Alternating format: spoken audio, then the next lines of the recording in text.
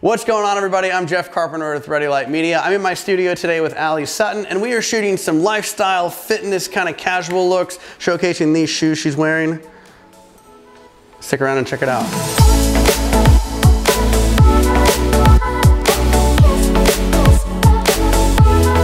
So my lights that I've got set up today, I've got 3 lights. My first and main light is going to be just this bare ball B10 here that's bounced into the white part of this V-flat.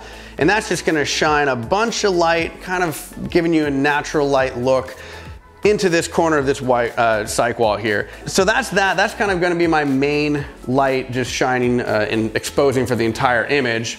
And then my second light here, I've got a gridded beauty dish, another B10, that's kind of just up overhead as butterfly light, and that's just gonna hit her. The grid is gonna prevent any of that light from spilling onto the background.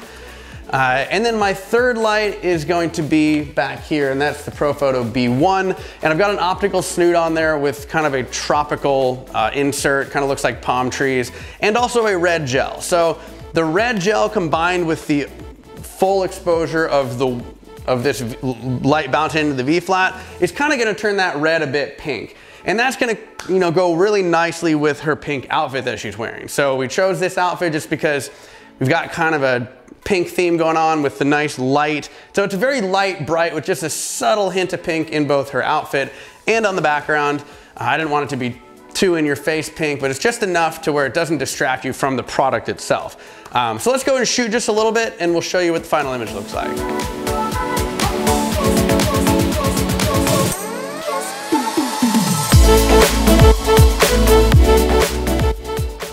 All right, now I want to show you what it looks like with each individual light kind of by themselves, so you really see the impact that each light has. I brought down my seamless to cover up this big window that was back here because we were getting a little bit of too much ambient exposure there. But what I want to do is I want to go ahead and just solo the first light. So that's just going to be this B10 bounced into this white V-flat. And again, what that's going to do is that's going to just kind of illuminate the entire scene. Just be a very flat light. She's kind of facing that direction. So she's not gonna have a ton of defined features, but it's a great light to just kind of throw light into the entire scene. So let's take a look at what this looks like. And now what I wanna do, so as you can see, that's just a nice clean light. I'm gonna turn that light off, and I wanna turn on the light that is back here with the optical snoot and the red gel.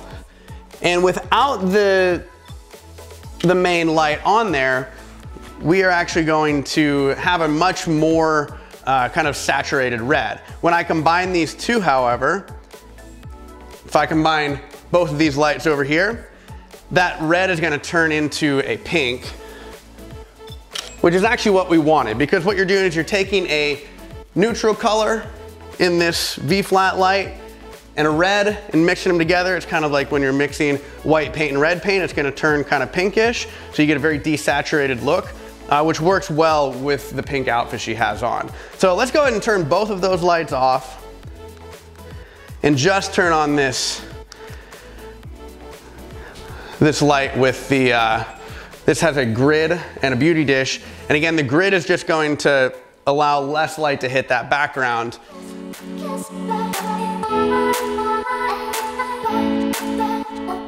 So it's still hitting a little bit, but it's not nearly as much as, if it was, no grid. What I also can do is I can bring this down a little bit, and I can kind of angle this down just a little bit too.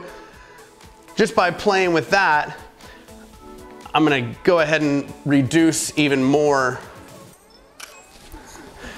of the light hitting that background. So now that I moved it a little closer though, let's go ahead and turn the power down a little bit.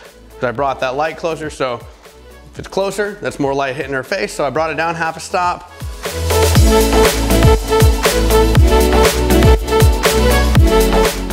All right, so that's a pretty good starting point with all my lights there. So let's go ahead and turn all of them back on, and then we can see what the entire image looks like.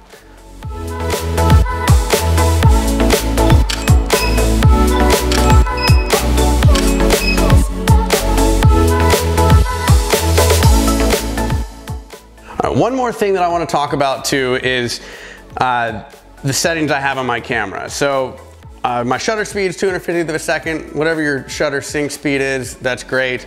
I've got my aperture at f4. And what I want to talk about is my ISO. I've talked about this in some previous videos. I've actually got my ISO at 800. And the reason for that is, once again, I had it at ISO 100, it worked fine, but I was waiting for the lights to recycle, and it just wasn't quite working for the flow we wanted with the shoot. So bumped up the ISO, turned the power of the lights down. Now I'm able to shoot at a much faster pace, and we can get kind of what we want in a much quicker amount of time.